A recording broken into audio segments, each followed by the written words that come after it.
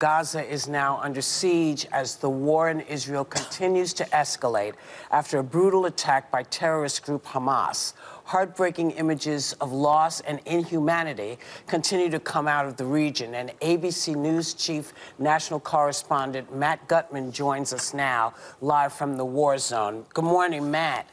Listen, where are you right now, and what are you seeing? I'm just outside the town of Sderot, and you see this line of cars torched, shot. There are bullet casings everywhere on the floor here, on the ground. And just at that intersection, I don't know if you can see it, there are soldiers right there and an ambulance. There's been small arms fire here for the past hour and a half, but this is where a Hamas pickup truck with a machine gun on the back started gunning down people coming back from that party early Saturday morning. All the people, most of the people in these cars, you can see there are more cars back here, were killed. Some of them managed to scatter. But this is one of dozens of scenes like this across the South here this morning. Matt, Israel has ordered a complete siege of the Gaza Strip, and they are moving soldiers into position at the border. What do you expect to happen next in the counteroffensive? It seems at this point that it's extremely probable that Israel is going to mount some sort of incursion into Gaza. We're hearing about 360,000 reservists called up in 3 days. That is a tremendous number at this point. Never have so many been called up so quickly. The amount of anger in Israel is monumental. People want Hamas destroyed both militarily and politically, and I think it would be very difficult for Israel's Prime Minister Benjamin Netanyahu not to launch some sort of significant incursion at this point. Sorry, there's some soldiers calling out. We have to leave. What's going on? The IDF has issued an immediate alert that everybody has to leave. There is some security incident just near us. Okay, so this is what I was talking. There's been this battle that we've been hearing about for. We're gonna just walk to the car. If you guys want to stay with us, yeah, Whoopi. Go ahead and do what you got to do. Okay, if you. Yeah. We're okay. We're walking to the car anyway, which is right over there. But can I explain what's going on? Yeah. They've had this battle, and I just want to show you what's going on here. These armored jeeps are going towards where we've been hearing this incessant gunfire. And just on the other side of that bridge, we've seen a large number of troops head in that direction. You see the ambulances over there. And that's where we are in this town. It was called Kibbutz Kfar Aza earlier today, where we saw the evidence of this horrific massacre. Dozens of people killed, and Israel had just tried to gain control of it. But as you can see, they do not have control of the situation right here. It's believed there are still militants lurking around. And as we were there, Whoopi, we saw people being pulled out. They still don't know how many people have been killed there. Okay, given what's going on, I think we're going to hop in the car. This is our vehicle right now. But as you can tell, this is obviously a massively dynamic situation here. And the battle in Gaza is definitely not over at this point.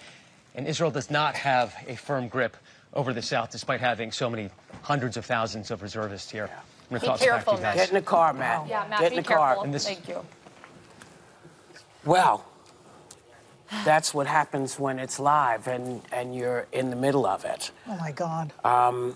We got our fingers crossed that he's safe, he's going to remain safe, and that we will come back and... Yeah. Yes? Okay. So, I mean... It's just gutting to watch. Listen, this is tragedy, and it's something that I was really struck with. I have struggled with understanding how the Holocaust was able to take place in my grandparents' lifetime.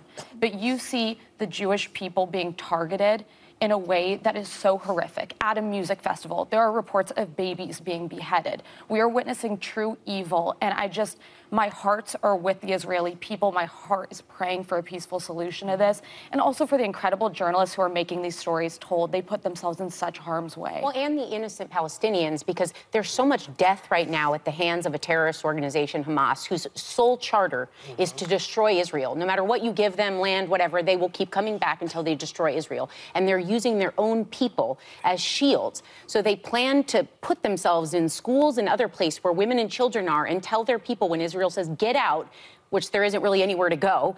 But their people say, don't panic, stay right here, because they use them as shields and then toy with the international conversation about this.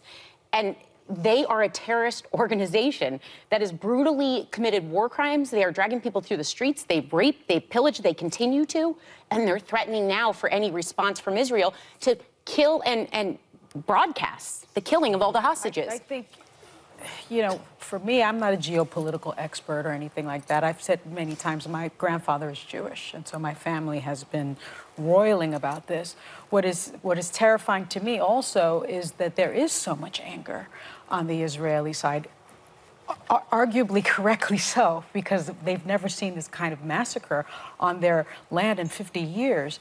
But now you have a defense minister that is saying we are going to close the strip and put 2.2 million innocent civilians in the Gaza Strip, and we're going to launch an offensive against those 2.2 million people, half of which are children, providing no food, water, or electricity. My understanding, there are losers on both sides of this, and they're civilians. Why, minds much better than mine, have tried to figure out a way for peace in the Middle East. I pray. I thought Jared Kushner was supposed to do it. Yeah, allegedly. You cannot have peace in Palestine while Hamas is part of the Palestinian government. That's what it fundamentally comes down to. Hamas is a State Department-sanctioned terrorist organization. They are part of the unity government in Palestine. Right. They victimize the Palestinian people. The way for a free Palestine is to get the hell rid of Hamas. And by the way, this attack was able to happen because it was backed by Iranian operatives who were funding it and giving them the weaponry. Where $6 billion comes Did Hamas really think that the Israelis would not go back at them? No, they knew. Wait a second. This business of the Palestinians, our heart goes out to all innocent civilians. Yes, absolutely. But the Israelis will warn them, we're coming in. Yes. This group did not warn them. They killed teenagers, kids who were just out like our kids could be at a rock concert. They kidnapped infants. I believe they kidnapped 3 children from one family. These are monstrous people, the Hamas people. They don't care about their own lives, and they don't care about other lives. They do not care about anybody's life except power. And so I would like to know who's behind this, because it's very interesting that now I would think Putin is sitting back and saying, wow, well, they're going to send their money to Israel. It leaves us vulnerable, so maybe they won't send them to Ukraine. They won't send the money to Ukraine now. I'm very suspicious of this. And what did Donald Trump tell Putin when he was in Helsinki? These are questions that need to be answered in this country. I would like to hear the answers to those questions. I'd like to know where the $6 billion came from. Yeah, well... When you see those parents whose children have been kidnapped.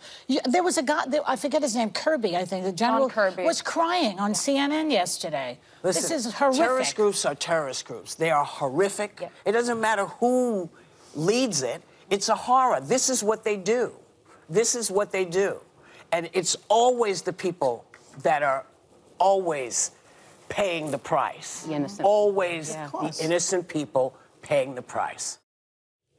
We're back with Matt Gutman. Matt, where are you, and are you safe? That's what we want to know. So we are safe. Thank you so much, Whoopi. We've moved back behind this berm. There is a pretty significant movement of troops here. We're okay where we are right now, but you can hear booms in the distance. There was significant gunfire. There was a helicopter gunship in the air. Obviously, they found something, but we are safe right now, Whoopi. Okay. So tell us, you were describing what was happening.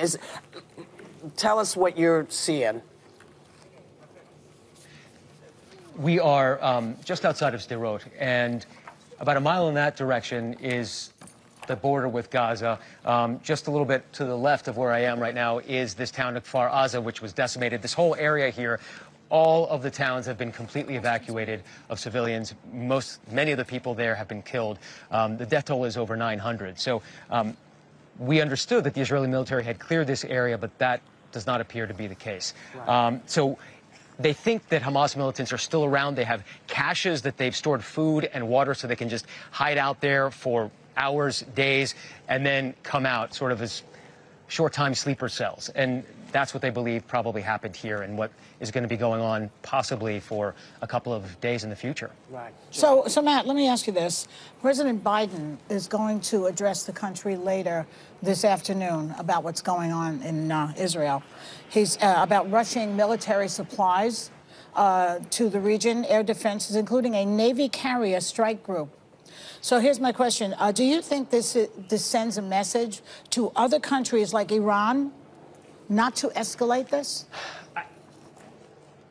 It might. It's unclear how far the U.S. is willing to go to support Israel's fight against Hamas at this point. And the biggest question, Joy, is does Hezbollah in the north, which is even a more formidable militant organization than Hamas, does it join in the fight? There have been some skirmishes, some deaths on both sides of that border. That would be a huge concern for Israel. And if that were the case, it might need help. Just a reminder, the U.S. has one of its largest weapons stockpiles in the world right here in Israel. Unclear exactly which weapons, but I think the U.S. would come to Israel's assistance in terms of materiel. But they've got to mop this up first, because this is also destroying morale here, that people know that they're still not safe and that Israel's under this carpet, this rain of rockets from Gaza as well, even as it bombs Gaza and makes life there incredibly intolerable for hundreds of thousands of civilians there as well. It's miserable on the other side as well. Well, Matt, we just witnessed a close call for you now, but you also had one while reporting from an Israeli town 2 miles from the Gaza border yesterday. We're going to take a quick look. Get in. Oh, inside, please. Everyone inside. Is there anyone else? No, everybody's outside. Inside, thank you. Okay? We're okay, yeah. This is all incredibly dangerous. What are you feeling like in a moment like that? I feel for the people who live here, and you get an understanding of what it's like to live under the reign of those explosions, and these towns have completely emptied out. So yes, I was scared, but I also felt these people have been living like this. It is incredibly difficult and disconcerting. These areas are ghost towns. You don't see anybody moving anymore.